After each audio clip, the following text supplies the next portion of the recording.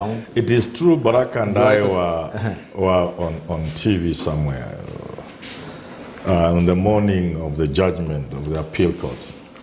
And I was of the view that the appeal courts was going to see things in a certain way. Barack really pumped it unto us that that was not going to be the case. Certainly he had his day at the end of the day. I very much doubt that Barack has had his day as of yesterday,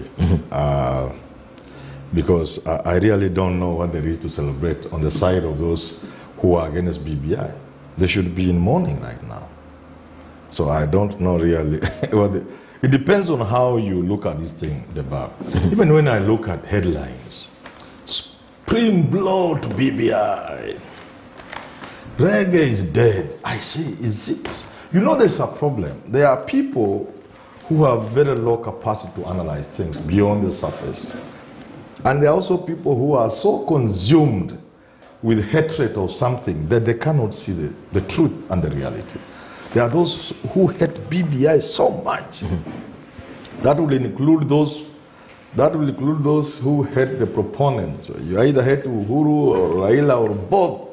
And you hate them so much, even when the Supreme Court yesterday tells you, you people were wrong all along. Because if you are looking at who is the winner of yesterday, it can't be those people who are opposed to BBI. How? You see, Herman Manyora... I don't see, I don't have a problem seeing. Herman Manyora is waffling. So my brother here, as usual, my younger brother can now make me see, because I haven't seen. He is waffling as usual, essentially putting together words that don't have any meaning.